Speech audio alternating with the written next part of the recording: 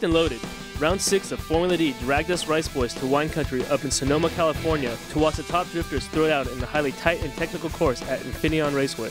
The 7-hour drive was brutal, but thanks to Mo Duran and Mitsubishi, we managed to get a new 2009 turbocharged Lancer Ralliart with satellite radio to pass the time a lot quicker.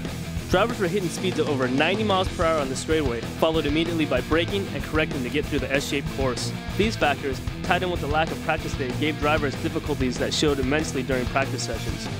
Car after car went off track, knocking over cones, kicking up debris, and plowing through mounds of dirt. Our boy Pat Mordaunt notched 13th in the top 32, leaving us with our fingers crossed that he'd keep up the superb driving when it came time to qualify for the top 16. After a night of wine tasting sessions, we found ourselves at the track again bright and early on Saturday morning, fighting our way through crowds of spectators and checking the vendor area to see what was going on. We even had a chance to catch up with a couple of the former and future Rice Girls to get their predictions about this event. I have the most indecisive Rice Girl ever. Ashley started with me. Who do you think is going to win this round of Formula D?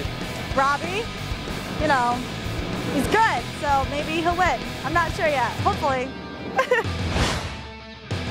In the first match of the top 16, Samuel Hubinette locked in top qualifier with an overall score of 97 points and managed to use that V10 SRT muscle to bump out Luigi Mickey and be the first one to advance to the Grade 8. Drift Alliance's Brian Turk got a little love tap from Ken Gushi-san, but managed to maintain his drift and coast into the Grade 8. In the first run between Reese Millen and Robbie Nishida, Robbie came in a bit too hot and lost control, leaving him with a 0, and too big of a deficit to try and catch up. In another trip to the top 16, Kenji Yamanaka put up a huge fight against Conrad Grunwald and his eardrum-blowing Corvette, but was overmatched and overpowered by the American V8 muscle. Tanner Faust was one of the few drivers that looked comfortable on his track, as he whipped his 350Z through the turns and advanced to the Grade 8, while Michihiro Takatori tried to play catch-up with him in his huge R34 Skyline. The matchup between Dai Yoshihara and JR Von Gittin was extremely tight when it came to driving abilities, but JR edged out Dai and locked down the win. In his old 240SX, underdog pick Wild Bill Sherman took out Stefan Verdier. The battle between Chris Forsberg and Kyle Mohan was tight in the first run, but in the second, Kyle lost his drift, leaving him with a 0. Although Hubinette scored 9 in the second run against Turek, it wasn't enough to overcome the 0 he got in the first, and Turek advanced to the semis. Conrad appeared to be coming in too wide upon entry, and Reese wasted no time taking advantage and stepping up to the final 4. In the first run between Tanner and JR, both drivers maintained composure, but Tanner came out with a slight edge in points. Both drivers scored 0 in the second run, and Tanner moved on to the semifinals. Neither Chris or Bill scored higher on their first runs, leaving only their second run to show their skills. Bill took the win and advanced to the final 4. The first matchup in the Final 4 was a battle of the roadsters with Reese and Ryan duking it out. Though both cars are nimble and both drivers skilled, Reese's experience allowed him to snatch the win. Bill stayed up tight on Tanner's 350Z and gave him a good run for his money, but Tanner eventually pulled away for the victory and advanced to the finals. Bill Sherman met Ryan Turek in the consolation round. Smooth as could be, Bill outdrove Ryan and locked down 3rd place. The finals saw stunt drivers and former roommates battle for first.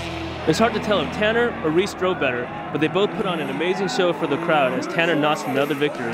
You know, the course is hard because it's a long braking zone, and so there's a big long handbrake, and it's still an attack track because under braking you can really crash easily into the car in front of you. So it certainly feels committal, and it feels like you're attacking all the time. You know, all season long we've been gaining points on Samuel and Tanner. And this is the first event that I've actually lost some points to Tanner.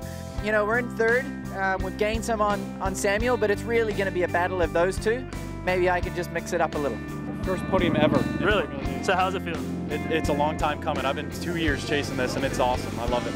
Your family was out here too, weren't they? Yeah, my mom. Want to get some shout outs for them? Oh, I love my mom. I couldn't have done it without my mom and my stepdad. Those guys and my brother and my dad, dude, my family's awesome. I wouldn't be where I am today without their support. Alright, that was round 6 of Formula D. The sun's setting here at Infineon Raceway. It's getting really cold.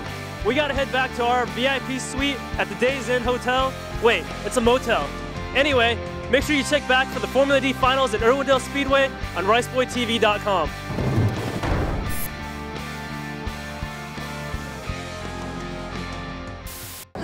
So, better luck next time. Jesus loves you.